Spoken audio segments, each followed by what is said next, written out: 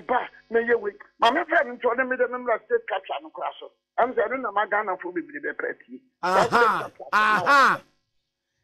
say what is that Parks and Gardens ko so ko Ridge Hospital no Doctors Banglo ko Parks and Gardens ko Ridge Hospital ko and can na okay and na ayi northern regions so dey ne bebre ko come on bebre ko ana eti wo fe eti wo mama bi na mambi na hawnim every time say wouldn't baby am e priama wo running mate anytime I make lands commission who's the lands commission Accra Benemenka lands commission Kumasi Benemenka lands commission Sunyana Benemenka lands commission Takura Benemenka yeah with I am one particular person. I've been very strong and said, look, let's take the one kind. You're starting kind. So if I see you walk out or maton tongue, like the Minister of Hussein was here, that young kind for us. And Abbas Bibi Abbas Abia Monu Swasa. The Lord says that fast and command can afford. Fast no command and can afford. And yes, I know me, you know, who know what and maybe Nane, honorable can accompany Agyapong be can say. Sabra na 17 year chairman. Wo waban wa betua sika ma wo se manasase ni bi. O chance on kwa okore ya wasa fa kire akoton. Oba se fa sika ma na ase. Akore ba bi asase ni bi da na menya krata ma nefa. Me tell say last commission, the first term of Adom. No, I'm sure I'm external solicitor. With the application, because I'm external solicitor. The referee, you know, you're free man. With the free man, you're free. And my no. Free man, for staff. Mommy. Okay. Yes. And I made the Kwaku the minister for lands. For lands. And I made the 17 national chairman. Na who see you from Mau? What kind of credit do? Woman family. I was not up. Look, like leaders of association come. More say who can also hear your tongue pass and gather some boy. Oh, I felt prisons headquarters. And I know me be sir. Collins also man kwa offer former MP from Asia North.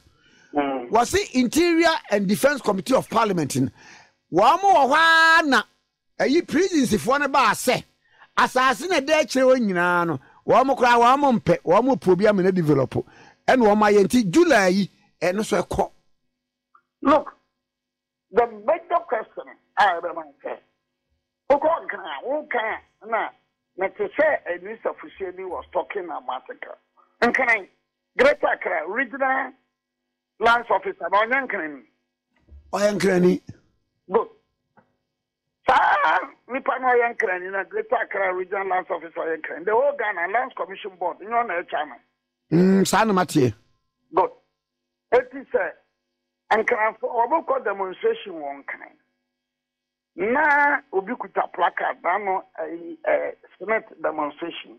No ubikuta placard na Oyem say placard and say no reading no TNA or action for any Asante for they should leave lands alone. No, could just black. Yes, when I'm a catcher, go and look placard on the back. Action for any Asante for should leave that placard and then part demonstrate and would be or also only as an action for that was what he wrote. Action for. And then Asante for they should live as if saying a action for any Asante for Kwaneto. Now, Manima Bibi, when a dairy farms near Quay Mine. Aye. Dairy farms. Na mamma, what was an answer? African games, no, see, a damn ewo Botema area on. Eko ninyina ako. Dairy farms no. Kwame Nkrumah saw the dairy farms no. Otria compensation when Pia Macquaman for. Nearly buy a consono. Na Ankram could be a city that. Ya Cocota, or run your friend Clement Jato. Not be you are friendly. Miami Jato. Oh, Jato. Where was Jato? Clement Jato is from Oti region. Clement Jato is not a guy. So when people in Accra are saying, say, I come for now, Santa Fe from Tom Monsasidia. Clement Jato of Oti region or Nimubipa. Now I'm saying issue be crowd by Dr. Asibu. Yeah, Asibu, I did college. I did college when I got on Cotton again. Na Gana Banasasia. I am from India. Okay. So please, let me use this opportunity to tell Amam for. Munya is a trouble with. Quayman for Brebre, we are in court now. Even in the midst of the court and the injunction, after so no crime. Wamugu Susi Dino. A project for no Kwachi or one. We have a copy of the police report. Jato dinu. And I don't think that Jato were able to do this without the support of some bishops from the Lands Commission. Ekoba ya. The TN say, Minister, Deputy Minister, be say, abai na abone pa say onum protected government lands. And send that sign to the Marines. Catch the Deputy Minister could say, Obribuani, as a lawyer, is saying that he should go and send that sign to the Marines. As I said, I'm kind for us. So for whatever reason, I wouldn't mean, why don't you give the land back to the gun? Who can tell the Deputy Minister? So you should go and send this sign to the Marines. Uncle Kennedy don't find more cancer money boom food. As I say, I'm kind for their and yet for their name, and then go for their nail soup, and your soup for their nail, and then I can mash for. What I say, I didn't come, I am kind for us. And for whatever purpose, about the case or the Ben won't find out. The land should go again. I catch a 4 binum, and rubber 4 binum. She can be a person in Kumia do for the empty. No, Mutukas, and it is not only in Accra, come to Kumasi. So for like in 2016, cause of the injunction also. And to call them, I say, or Mutukas and Toto. Obribuan in Cocabre, the Mcbrown, some organ has Obribuan. She never be on the cancan. In 2010, the late and non-chairman of the Lands Commission Board. Osha Airport and Sassonton Union, Nana, a soccer in pencil. We met the Lands Commissioners and institutions, so now where you may and now you're paying you a honor there, a can of what's good. Go to Takurade.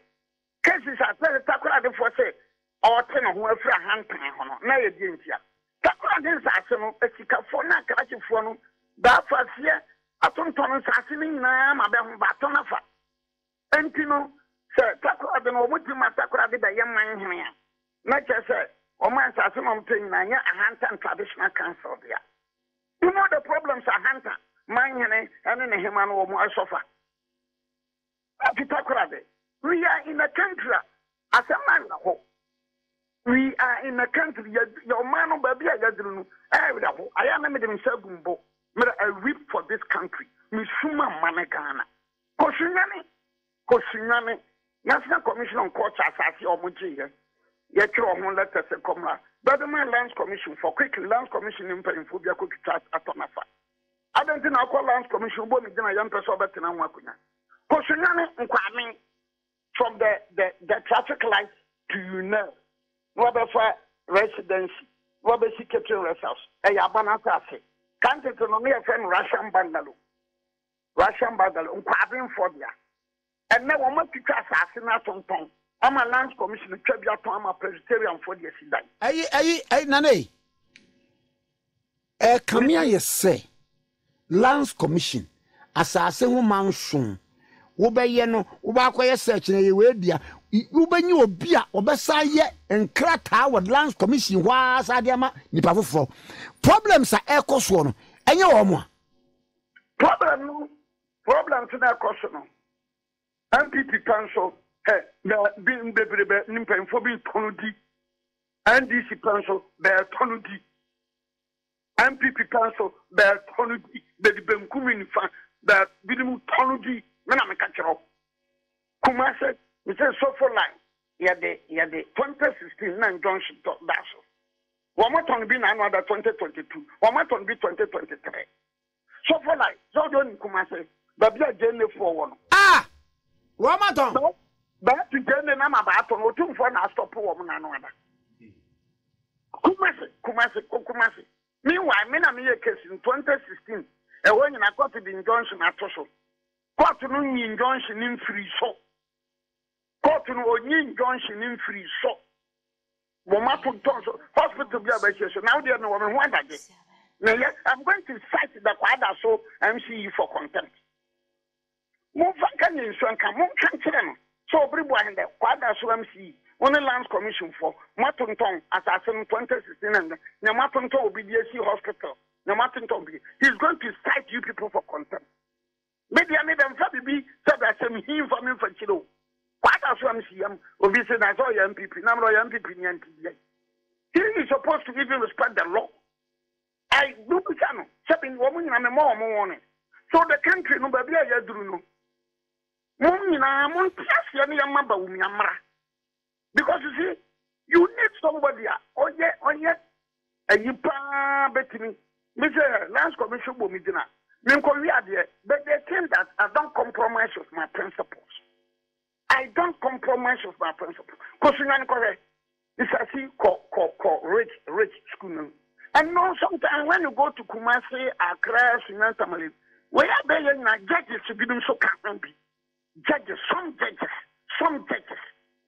Let me be bold this morning and speak the truth. And your judge for Nina, some are very good, some are helping. The bill so can't be.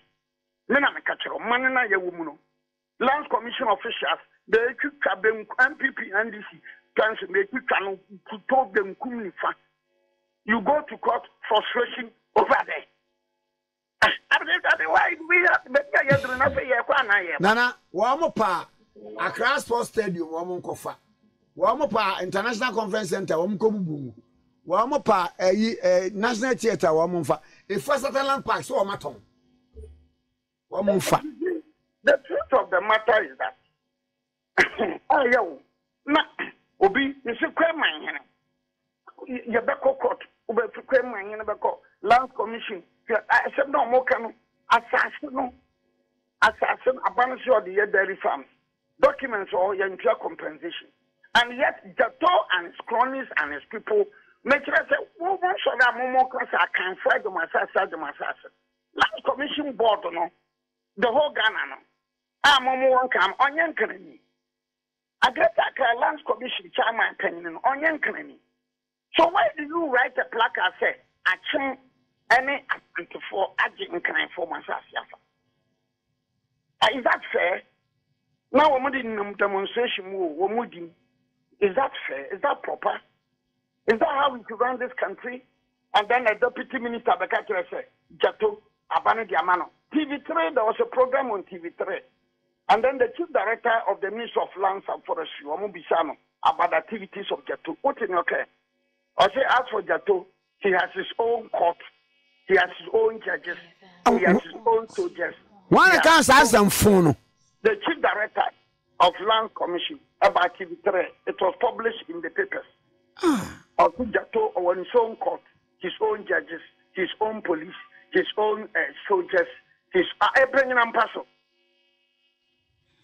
We live in a country and we have this kind of Obia and Canny Bibia. Obian Canary. I send the trousers Kakakasa no koi. Obian Canary. Nampany Fana on Becambino, they are beneficiaries of such illegality. Oh, okay. One more time, I say $1 million, 1.5 million. When at some water for a second, you know, by yes, you should not be a floodgate. Kosher. NPP paying for NDC paying for the breed. Or my touching water for a second. Obia also NPP on your on this or when in when we and come be a promise and come over and someone better no Ghana. Go to Sinane the same. Kokumase the same. Nane. Who can Lands Commission boss and board chairman near the idea? Obi say why did you see her? Orampacho me kokot mama. And the irony of the thing is that NPP show and DC show. Okay. Nana mame no wase wati yo etibi de me no mi fibia wo utie ne nka ai mra mi fibia that the one am ya say asase da so full line na ye otumfo dia you know in that so full line asase no in 1985 a court of appeal in Johnson Toso Dr. Anane and your drum boss man, or me so the whole of line in Amo, Court of Appeal in Johnson Toso. And I'm Mr. McCoy, a drum boss man, and mammy taking over those cases. In 2016, December, Court of High Court in Johnson Toso. And so I see the 3 billion, 4 billion. What is happening in Kumasi? What is happening in Accra? And you know, sometimes you look at some of these documents. No, champagne for be signature and I was now also way party and you're paying away in signature. That is Ghana for you. Addo. And no, everybody in Prakasa, no, everybody in Prakasa, no, Krana Mekana Prakasa. Mean some men okay, Ghana, Nipa Breaky, no one in Semin Yanko Pondia. My Redeemer liver, Redeemer 40 me, Redeemer 40 na mamen na wase, na Mrs. Many Benifo Casa me perani mate amount. Kaze committee cry of man can run it. No, I say why.